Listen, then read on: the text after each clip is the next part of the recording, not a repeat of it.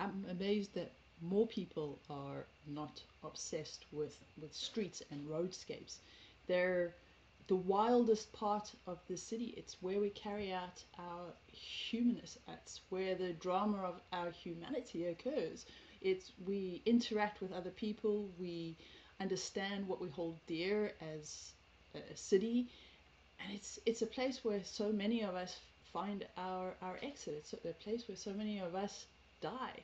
Uh, it's one of the things when I'm looking at the viaducts and recording the death mask of these structures is to capture how it feels to be a human being interacting with these structures. It's not about how the structures look, it's about the feeling of these structures. And every single time I looked at this corner, which is just that little bend as the viaducts join Prior Street as you're traveling east out of the city, so many accidents have occurred there. So many people have passed away there. And more than that, more than what is happening there today, and my obsession with the roadscape today, is that that was once part of False Creek. When you look at the photographs from the turn of the century, it's a swampy, water-looking area. And then you have a look at the area and the photographs and the plans from before the viaducts were there, and it was this thriving community, Hogan's Alley, and where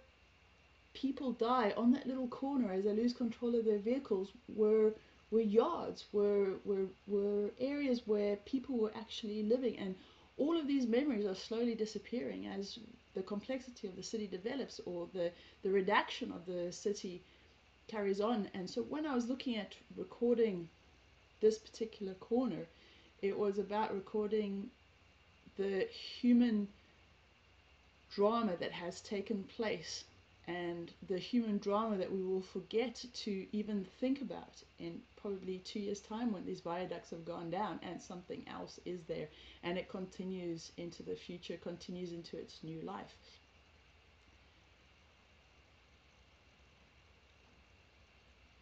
This painting is about remembering. It's the death mask of that corner, so that when we forget to think about what was here, this will hopefully trigger a little something.